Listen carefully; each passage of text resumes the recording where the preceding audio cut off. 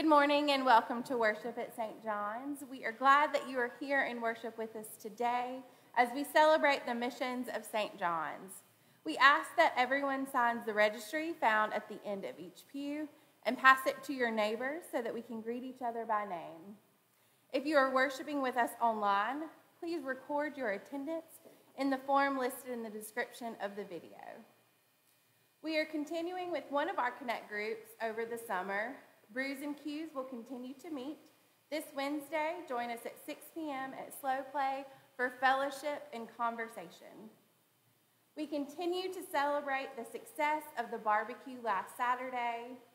It was a wonderful time as we raised together $8,500, which means that Lifehouse Women's Shelter and Family Promise will each receive $4,250. Thank you to our volunteers, sponsors, and to those of you who purchased the delicious barbecue. Percy is looking forward to next year. Do you like computers? Might you be interested in our audio-video equipment? Are you passionate about our church's outreach on social media? If so, you are invited to join our audio-visual team. We are currently looking to expand our AV team to enhance our 9 a.m. and 11 a.m. worship services.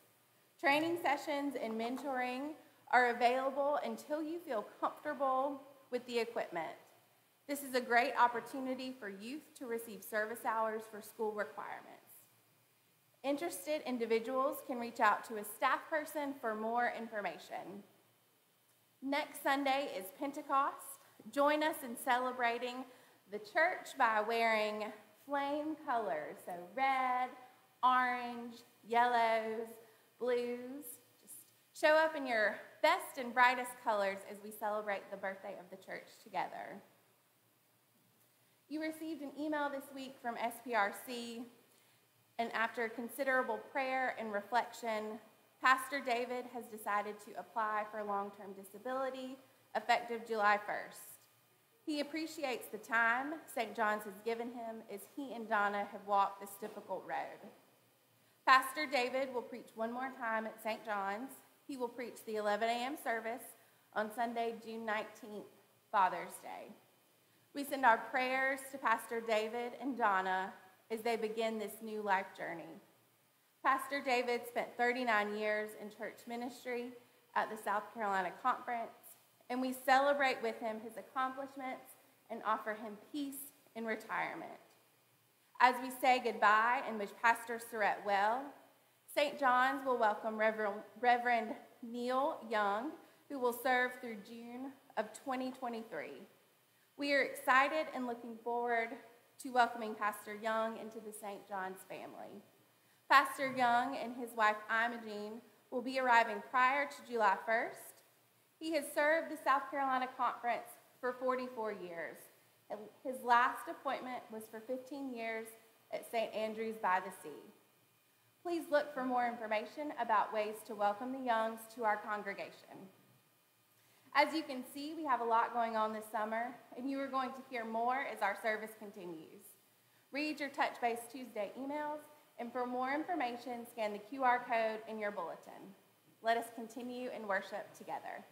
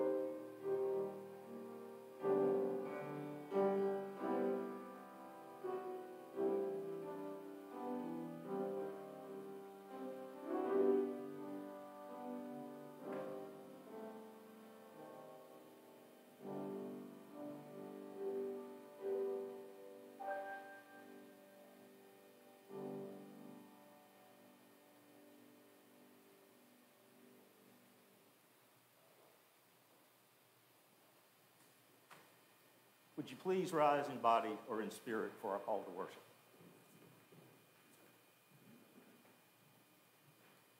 Only the hungry search for bread. Only the thirsty look for water.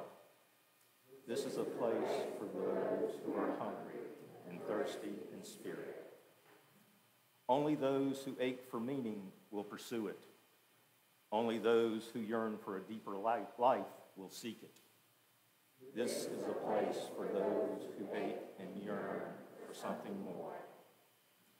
So let us come here today with our hunger and thirst, our unsatisfied longings, our heartfelt yearnings, and let the God of life satisfy our souls.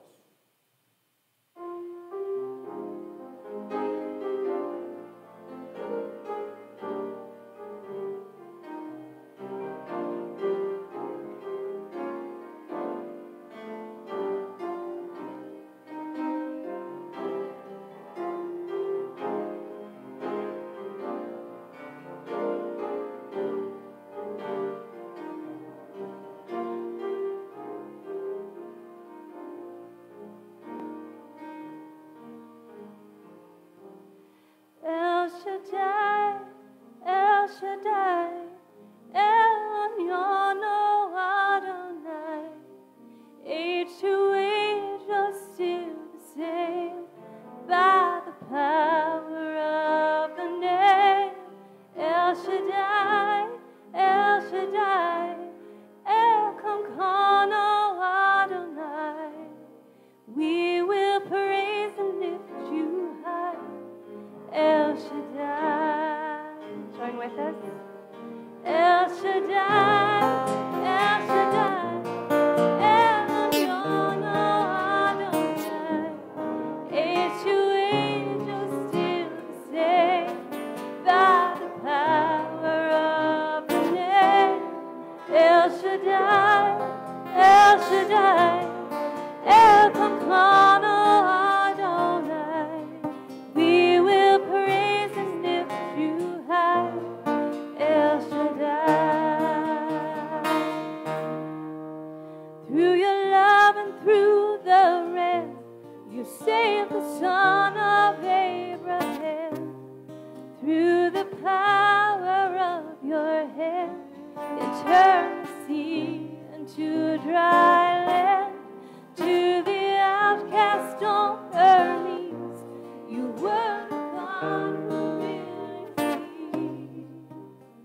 And by your might, you set your children free. El Shaddai, El Shaddai, Elyon, Adonai. Age to age, you're still the same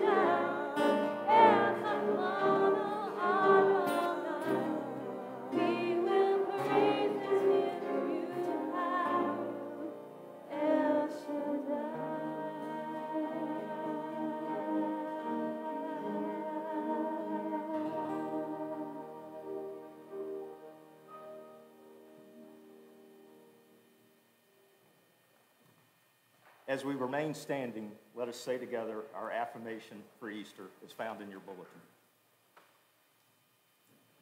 We believe in an amazing God who surprises us on Easter morning, who has the last word on death, who never gives up loving and working for good, who weeps at our Good Fridays and transforms our tears into alleluias.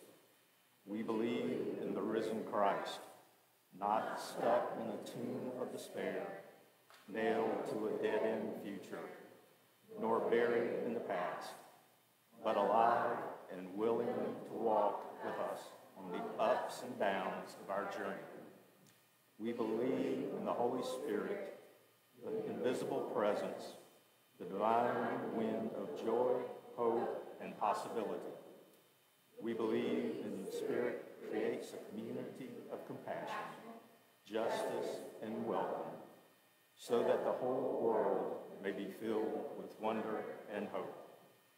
We believe we are to live as an Easter people, grinning with hope, contagious with joy, and boundless in love.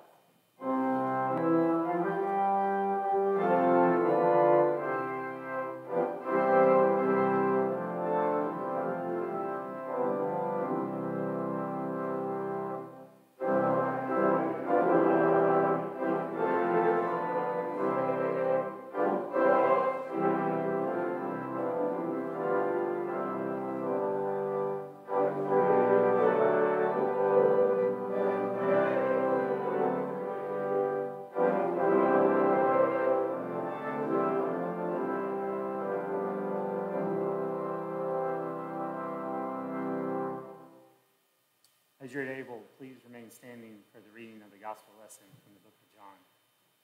Now that I, your Lord and teacher, have washed your feet, you also should wash one another's feet. I have set you as an example that you should do as I have done for you. Very truly, I tell you, no servant is greater than his master, nor is a messenger greater than the one who sent him. Now that you know these things, you will be blessed if you do them. The word of God for the people of God. Thanks be to God. So in Jesus Christ, we know God's forgiveness and peace. Let us share that peace with one another. That's peace.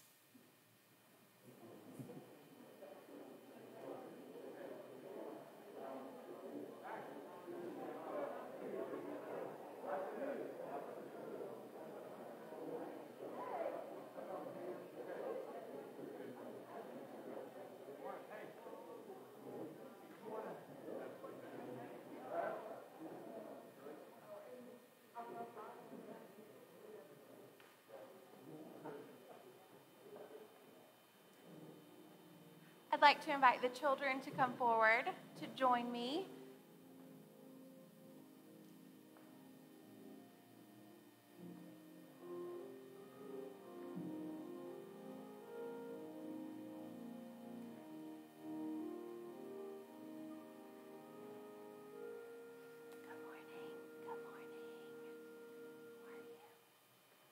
Good morning. Happy Sunday. How is everybody today?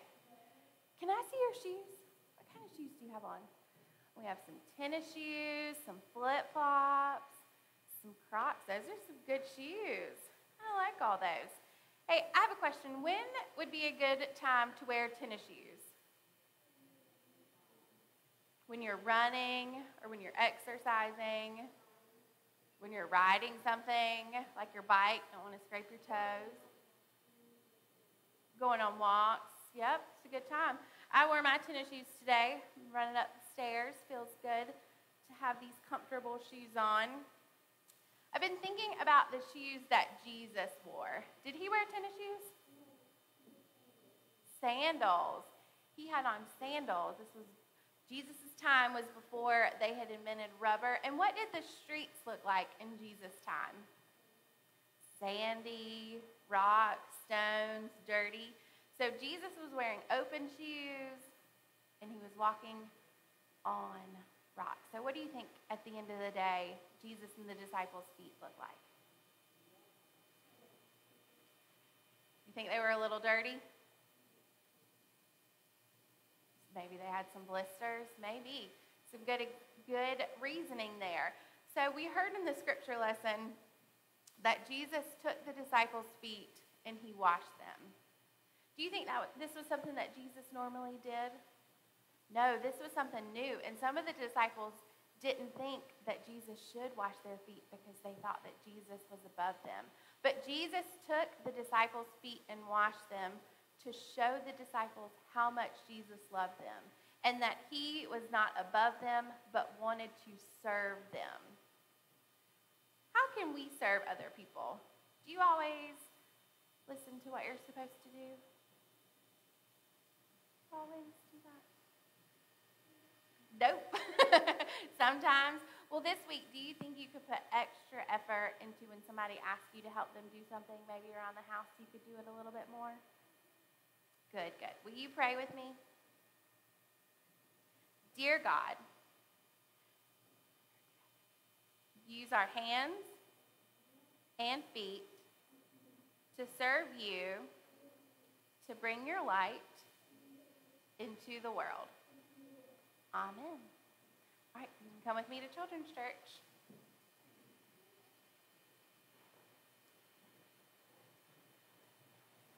Thank you, Emily and children. This morning, before we enter in our time of prayer, I would ask you to do something for me. At the end of your pews, on the center aisle, are our Fellowship of Ritual Friendship pew pads. If you will take the opportunity to fill those out with your name, any contact information, if you're a member, a visitor, first-time visitor, or what, if you will take that opportunity to pass those around and down your aisle, and then back to the center aisle, we do that so that we may know who else is on your aisle, that you may be able to greet them by name, or at least a friendly smile and a handshake saying welcome to St. John's this morning. And more so as we are entering this time right before our morning prayers, I would also direct your attention to your bulletin. There you will find on the back side of your bulletin our prayer list. Our prayer list of members of our congregation that need and would covet your prayers. Those that are in our nursing home and retirement communities, and an expectant set of parents down there as well. So if you will direct your attention to those names, to be mindful of those that we need to pray for. We also would lift up especially our senior pastor David and Donna, his wife, as they are preparing to head toward retirement in just a few short weeks. We want to lift him up, as well as our incoming senior pastor, Reverend Neil Young, who will be arriving late June, early July. So keep both the Surratt family and the Young family in our prayers. Also today is a day in which we are saying goodbye to our sound tech, Brian Drescher. Many of you do not see him, but he's the young man right up there in the sound booth. He's waving at you right now. Brian has been leading our AV ministry for these past 10 months and is embarking on new pathways. He still is going to be in town, but he is embarking on a new pathway and will be stepping down and away from that weekly duty. So we obviously want to say thank you, Brian, for these past 10 months and helping us move forward. And as also Emily announced earlier, if any of you have a propensity for things that deal with computers or cameras or audio, visual things, please let us know. There is a QR code with a lot of information about weekly announcements in your bulletin. Tap on that. And for those of you that are parents of bright, engaging, tech-savvy teenagers, as Emily also lifted up, for those high schoolers particularly, service hours are available for this ministry. We'll be talking more about that in the coming weeks as we look to expand and fill out the space of our AV ministries. Will you pray with me?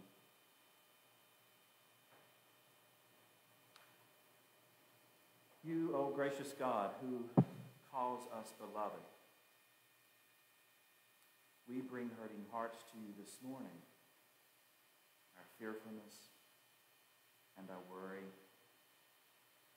even our anger, O God. For our world is not as it should be.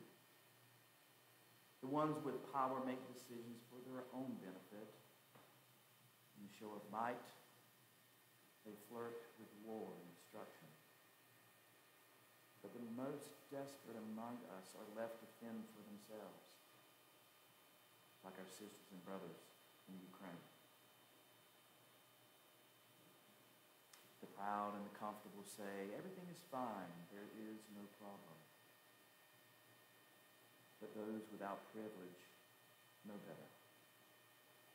They hunger, they weep, they bleed, like our sisters and brothers, sons and daughters in Buffalo, in the Laguna Beach, and the 21 precious lives taken in Uvalde, Texas. They wait for your justice to vindicate them, O Lord, before it's too late. In a world where hate is a virtue and exclusion a way of life, oh God, it's hard to hold on to what unites. It's tough to find common ground. Our humanity, it's lost in the scuffle. But those of us who wish for peace forget how to make it, or where to begin, and fall into hopelessness, cynicism, and despair. We too begin to feel powerless in the face of widespread suffering and systematic evil. Even our planet, oh God, seems ready to crack under the pressure of forces that are beyond us. Earthquakes, hurricanes, wildfires, erupting volcanoes. Nature groans, O God, and with it, so do your people. Come, Lord Jesus, we pray. When will you come? When will you make right? We are not strong enough, nor wise enough, not good enough to make peace, to bring healing. But you, O God, you are. You are the one who planted peace in our hearts. You are the one who will make it come to pass. Come, Lord Jesus. Strengthen the bruised reed. Turn weapons into plowshares. Comfort the weary and heavy laden. Make a home for the homeless. Still the calm waters. Calm the storm. Come, Lord Jesus, you and your kingdom. Come, Lord Jesus, into this place at this very time. Remind us that we are not alone. And teach us, O Lord. Teach us once again, as you taught your disciples, as we pray, Our Father, who art in heaven, hallowed be thy name. Thy kingdom come. Thy will be done.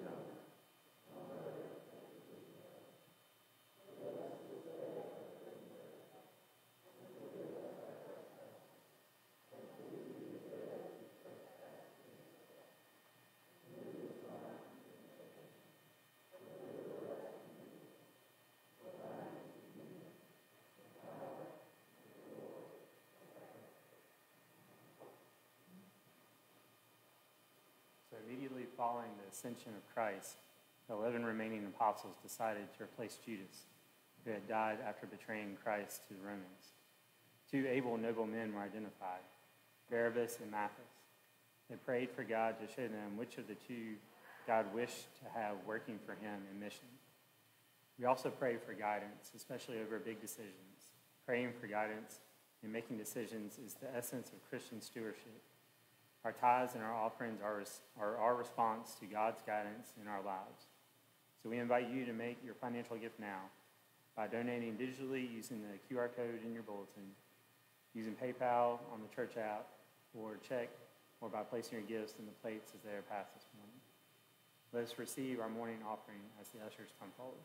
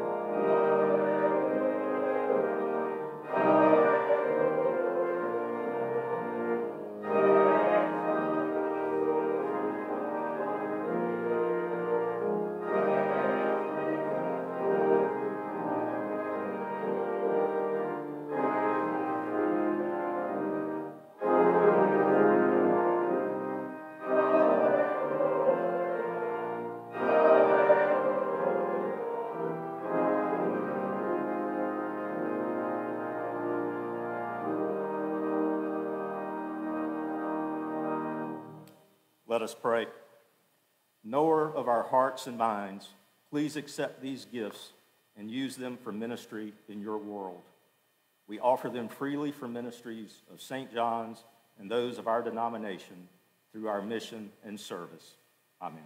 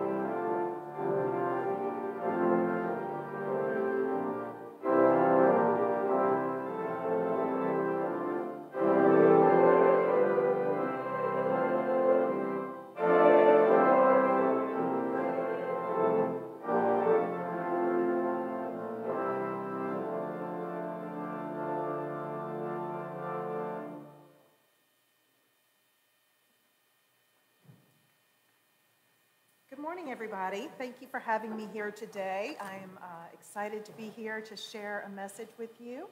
My name is Katie Myers. I'm the Domestic Programs Manager of Samaritan's Feet International. I bring greetings from our whole organization to you this morning, and we are excited to be planning an exciting several events with St. John's this summer. Samaritan's Feet is a 501c3 humanitarian aid organization. As you might guess from our name, we are biblically based, and we're founded on the message that was read earlier today from the Gospel of John. Our founder, Manny Ahome, was a child growing up in Nigeria. He did not have a pair of shoes until he was 9 years old, which is probably not unusual in Lagos, Nigeria. He was very poor. His family had to work for everything they had, very hard, just typical third world nation growing up. Until one day when a missionary from Wisconsin named Dave came to visit his village, and there was a contest, something about throwing a ball into a basket. All the kids in Lagos were confused because they had never known what to do with a ball besides kick it around. Football was the national game where he lived. Well, lo and behold, Manny would tell you that the guardian angels guided his ball into the basket that day, and Manny won his first pair of shoes at age 9. Ran home to tell his mom what he had won at this contest, was very excited. What he forgot to tell his mom was that he had set down the basket of water that he was supposed to be selling to raise money for the family in the park, and he left his water in the park. So he got a good tongue lashing when he got home that day. But Manny saw the opportunity that those shoes presented him. And so he used that pair of shoes to learn how to play the game of basketball. He was able to earn a scholarship to a university in the U.S. He earned his bachelor's degree. He earned an advanced degree and was basically living the American dream in the software and supply chain world. I think we can all agree that we have learned how important supply chain and logistics are in these past couple of years.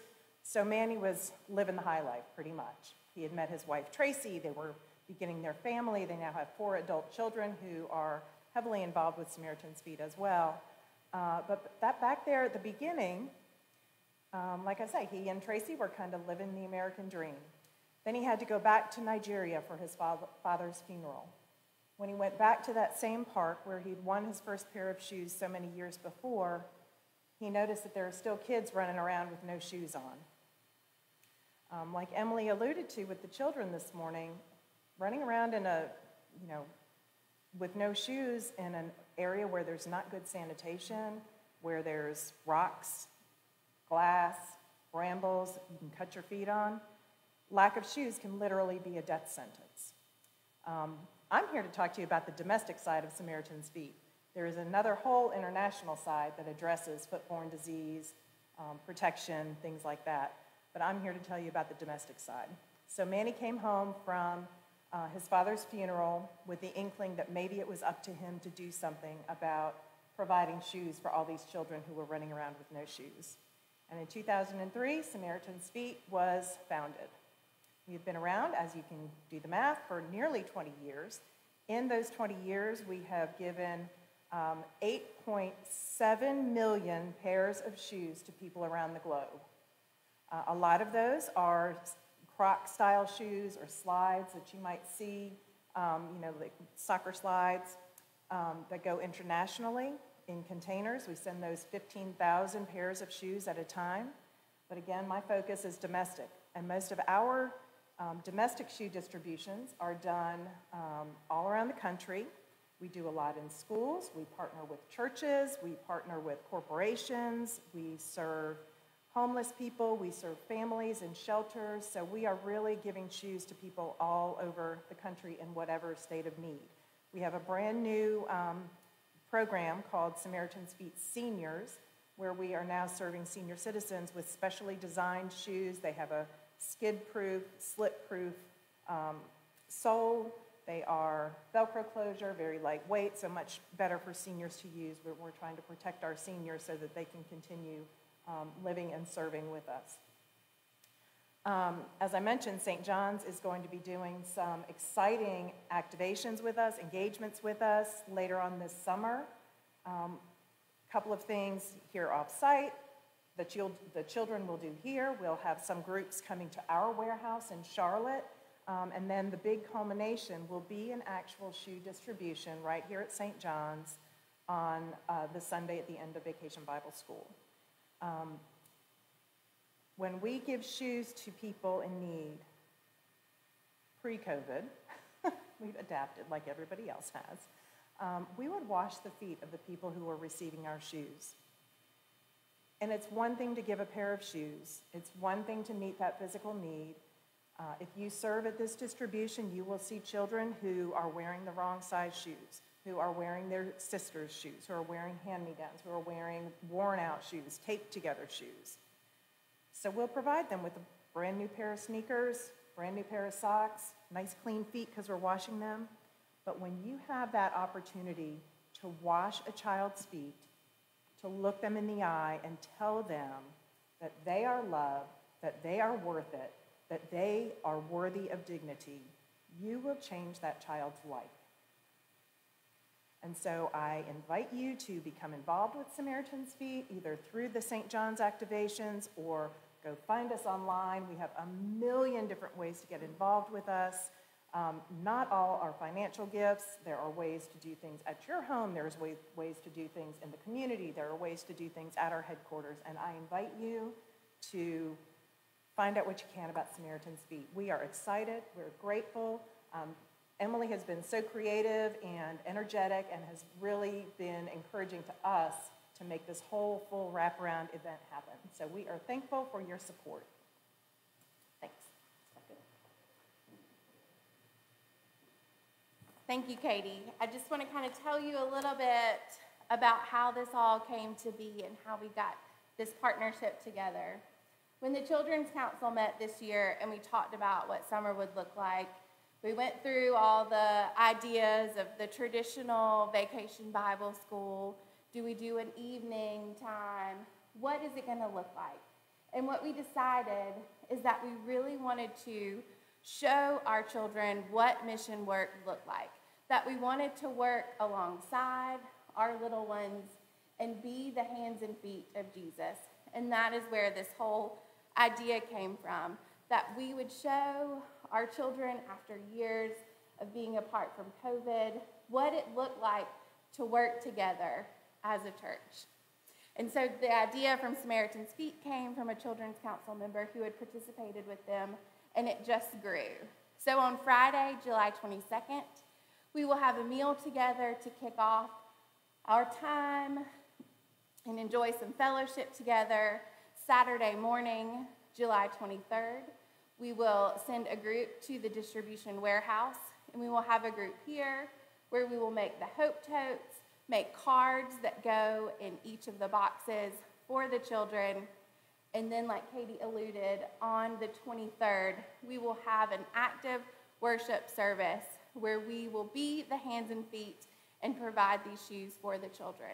I think this is a wonderful way to actively show and lead our children by example, and I hope that you all will participate in this with us. I'm excited. There are going to be lots of things that you'll see coming forward. You can see I repurposed our angel tree. I have seen big gifts that you have brought in through that angel tree in December, and I look forward to seeing all the shoes that will come in over these next few months from that angel tree again. You are St. John's. You always show up, and I cannot wait to spend this time in fellowship and in mission with you over these next few months as we work towards this goal of outfitting 200 children with shoes. Thank you.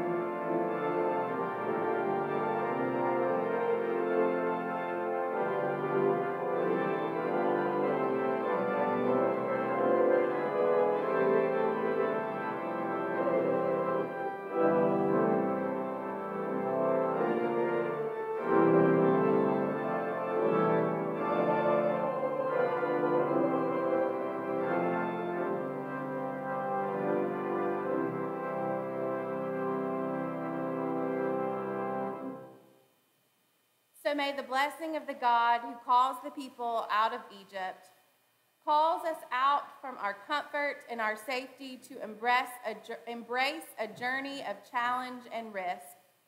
May the blessing of the Son who kneels and washes our feet call us out from our comfort and our safety to embrace and serve those we meet on the journey. May the blessing of the Spirit who weaves dreams of a new community call us from our comfort and our safety to provide welcome and hospitality to strangers as well as friends. Go in peace with the love of God.